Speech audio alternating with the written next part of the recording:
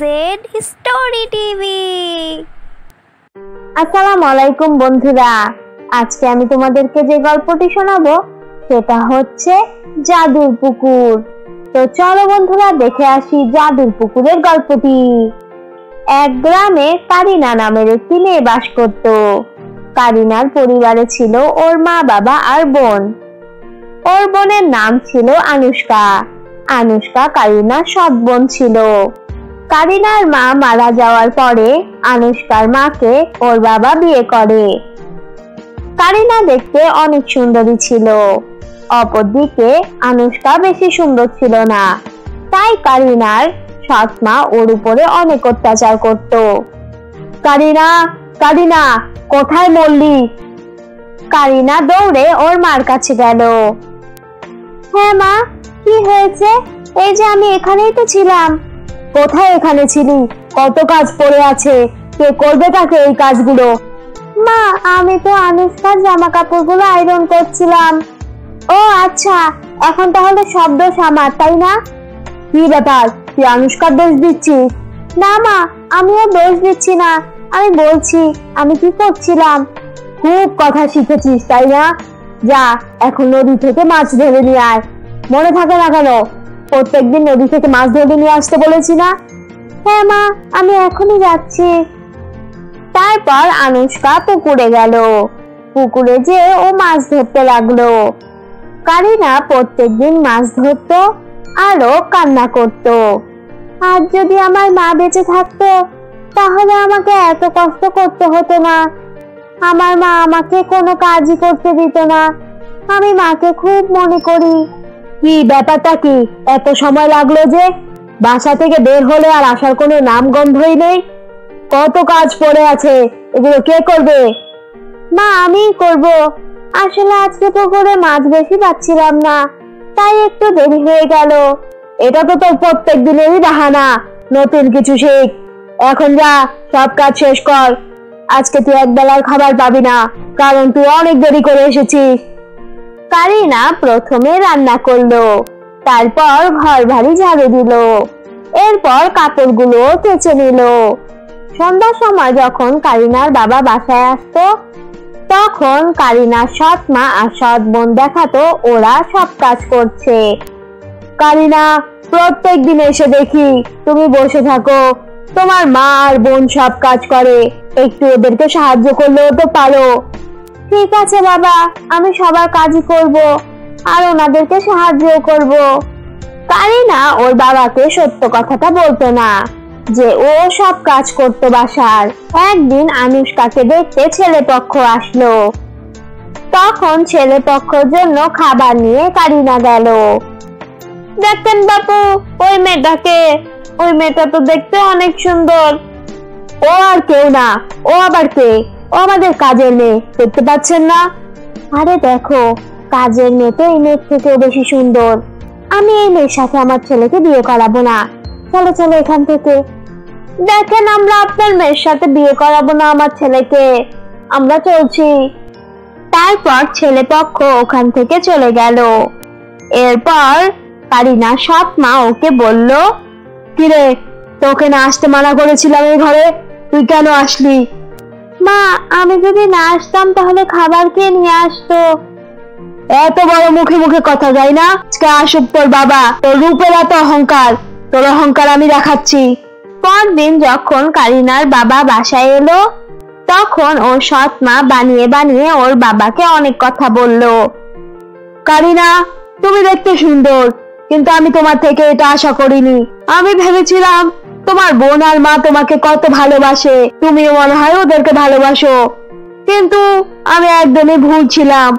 কারিনা কিছুই বলল না। ওর বাবা ওকে অনেক বকাঝকা দিয়ে ওখান থেকে চলে গেল। ওই দিন রাতে কারিনা অনেক কান্না করলো। মা, আজকে আমি সত্যি তোমাকে অনেক অনেক মনে করছি।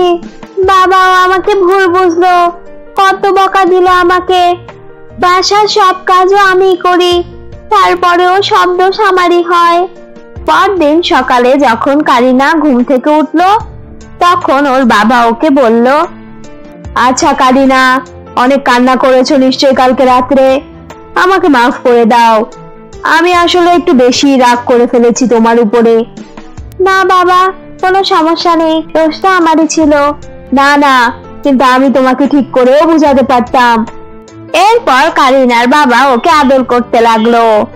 এটা ওর সৎ মার একদমই ভালো লাগলো না। শোন কারিনা, আমি একটু বাইরে যাচ্ছি। আনুষ্কার শরীরটা বেশি ভালো লাগছে না, তুই ওর কাছেই থাকিস, কাজ করবি আর ওকেও দেখবি।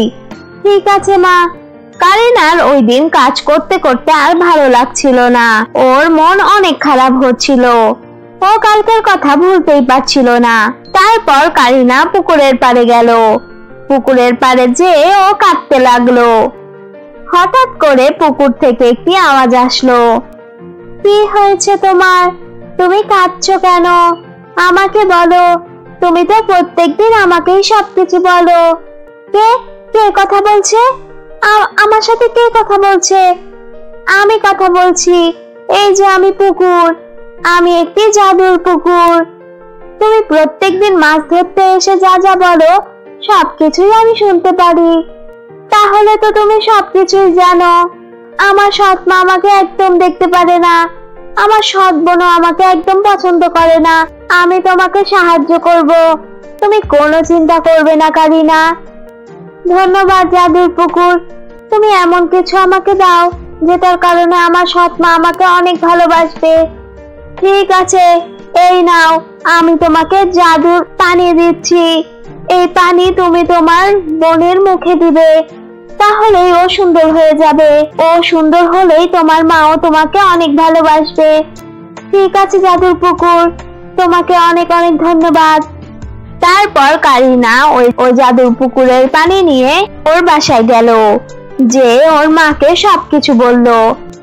কি বলছিসটা কি? এটা তো খুবই ভালো কথা। আনুষ্কার কাছে যাই, যে আনুষ্কাকে এটা দেই। হ্যাঁ মা, চলো।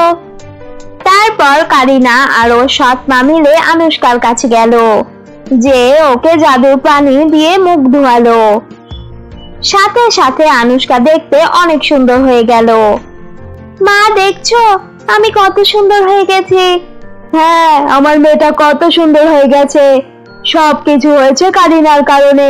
কারিনা, তোকে অনেক অনেক ধন্যবাদ। এরপর থেকে কারিনা সৎ মা ওর সাথে ভালো ব্যবহার করতে লাগলো। সব কাজ ওরা মিলেমিশেই করত। কারিনাকে একা সব কাজ করতে হতো না। ও আস্তে আস্তে ও সৎ মার ভালোবাসাও পেতে লাগলো। কিন্তু এদিকে আনুষ্কা অনেক সুন্দর হয়ে গেছে বলে ওর অহংকার অনেক বেড়ে গেল। আনুষ্কা, এই যে দেখ, এটা আমি তোর জন্য নিয়ে এসেছি। এই জামাটা সুন্দর না? কি জামা এটা নিয়ে এসেছো? একদমই সুন্দর না। এখন আমি কত সুন্দর হয়ে গেছি, এইসব পচা জামা কি আমাকে মানায় নাকি? আনুষ্কা ওর মার সাথেও অনেক খারাপ ব্যবহার করত। দেখ কারিনা, আনুষ্কা দিন দিন অনেক খারাপ ব্যবহার করছে, আর ওর রূপের অহংকারটাও অনেক বেড়ে গেছে। হ্যাঁ মা, আমিও এটাই দেখছি, ও অনেক অহংকার করছে। কি যে করি কিছুই বুঝতে পারছি না। একদিন আনুষ্কা ওই জাদুর পানি আবার পেল।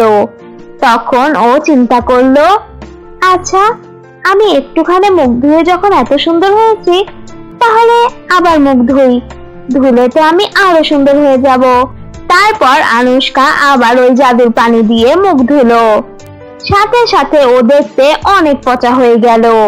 ও কাঁদতে কাঁদতে কারিনা আর ওর মার কাছে গেল। ওরা ওকে দেখে অবাক হয়ে গেল। ওই জাদুর পুকুর ছাড়া তো কেউ ওকে ঠিক করতে পারবে না। তারপর ওরা তিনজন মিলে জাদুর পুকুরের কাছে গেল। জাদুর পুকুরের কাছে যেয়ে সবকিছু বলল। তোমাকে আমি সুন্দর রূপ দিয়েছিলাম, কিন্তু তুমি ওইটার অনেক অহংকার করতে। আমি তো তোমাকে আর সুন্দর করতে পারবো না, কিন্তু তোমার প্রথমে যে রূপটি ছিল সেটি আমি তোমাকে ফিরিয়ে দিতে পারবো। হ্যাঁ হ্যাঁ, কোনো সমস্যা নেই, আপনি ওইটাই আমাকে ফিরিয়ে দেন। তারপর জাদুর পুকুর ওর আগের রূপ ওকে ফিরিয়ে দিল। তারপর কারিনা ওর পরিবারের সাথে খুশি খুশি থাকতে লাগলো। তো তোমরা দেখলে বন্ধুরা জাদুর পুকুরের গল্পটি। এই গল্প থেকে আমরা যেটা শিখতে পেলাম সেটা হচ্ছে, আমরা যদি কখনো কিছু পাই তাহলে সেটা নিয়ে আমাদের অহংকার করা উচিত নয়। তো বন্ধুরা, এই গল্পটি ভালো লাগলে লাইক করো, আর কেমন লেগেছে এটা জানাতে কমেন্ট করো। আর হ্যাঁ বন্ধুরা, আমাদের AZ স্টোরি টিভি কে সাবস্ক্রাইব করো। আল্লাহ হাফেজ।